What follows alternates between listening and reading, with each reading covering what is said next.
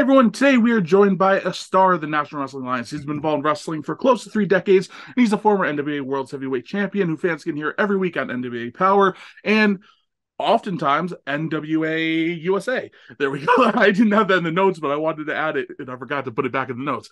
Tim Storm, sir, thank you so much for joining us for part 2. I'm so excited to have you back on. Yeah, well, thank you, man. I appreciate that. I told you this last time, and I truly feel this way. I feel like this is a team effort. I mean, we support each other because we want professional wrestling to be as successful as it can be. Yeah, and that's what it's all about. Like, I know a lot of podcasts can have a bad reputation, especially like the quote unquote shoot interview days, because we know what sells. Negativity sells. And Sure. look, if negativity is part of somebody's story, I'll never shy away from it. But the point of the story isn't to get these outlandish reactions. Just tell your story, and hopefully it's a Yeah, good story, and hopefully we're sharing love for wrestling because as a fan and fans watching, that's what we're here for. And as a wrestler, most wrestlers are in it because they loved it to begin with. absolutely. Well, and I even on that point, it's the term shoot interview, I think, has changed. Mhm. As you know, I'm a teacher, so I'm the beginning of or the middle of my second week of summer vacation, and I find myself watching a lot of uh, podcasts or memory things. And anyway, I go back and watch shoot interviews from 20 years ago was we want you to say everything negative about Yeah. everybody. And today, shoot interview really is any interview about wrestling. Yeah, exactly. And I think part of that is also, and I can be as guilty as this as anyone. If you put shoot interview in the title, you're going to get more views. Mhm. Right. That's just Yep. the way it is.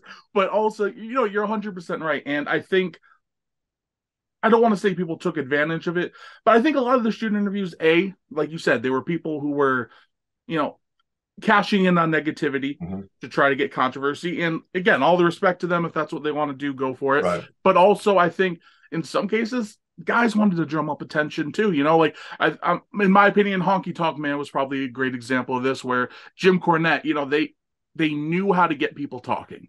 And in Right. some cases still do.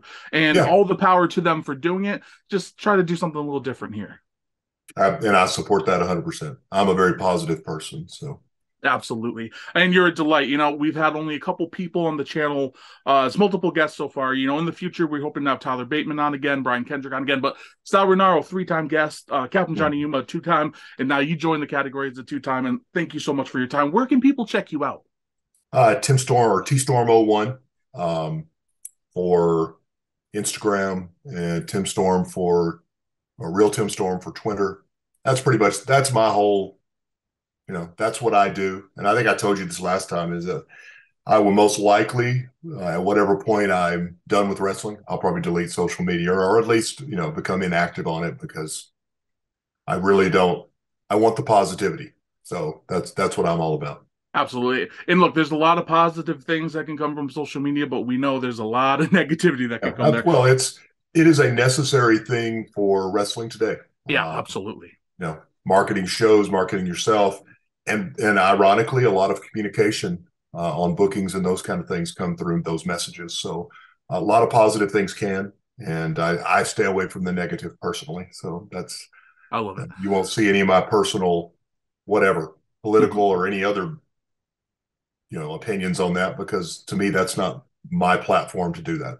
It's a business. It's entertainment. That's what you use it for. It's a business, and I respect that. And guys, there will be links in every video and in the description of each video. Plus, at the end, there's a graphic. Make sure to follow Tim. Make sure to support him, and make sure to support the National Wrestling Alliance.